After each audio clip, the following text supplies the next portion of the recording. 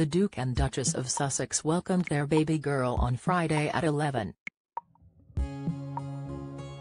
a.m. at Santa Barbara Cottage Hospital in California. They announced the news on their Archewell website, saying they were blessed by the newborn. On their website, Meghan and Harry said those who wanted to send gifts to the parents should instead support or learn more about 4 women's charities.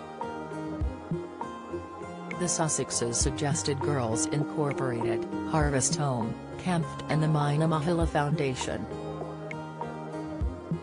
Each charity focuses on specific areas of women's lives from poverty to pregnancy and have previous links with Meghan.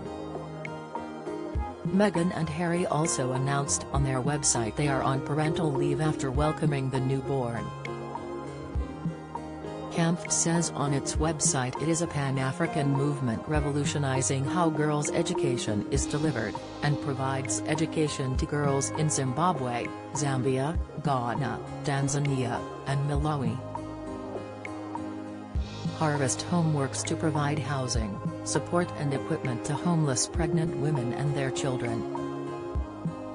It has helped more than 540 families in 30 years.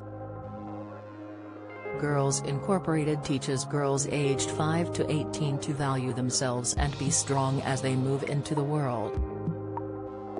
The Mina Mahila Foundation builds women's networks, improves menstrual hygiene and employs women in India. The Sussex royals had previous links to some of the charities listed, or have been vocal about similar causes.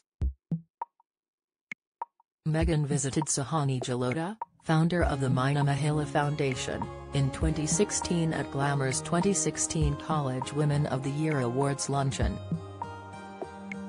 Writing for Glamour magazine, Ms. Jalota said the Duchess asked after the event to visit Mumbai to see the work she carries out.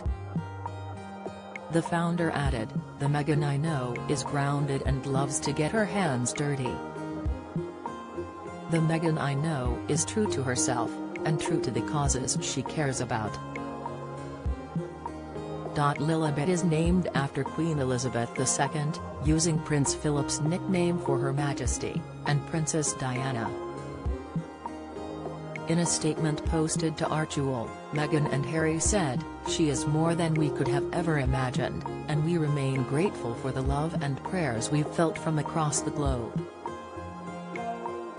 Thank you for your continued kindness and support during this very special time for our family."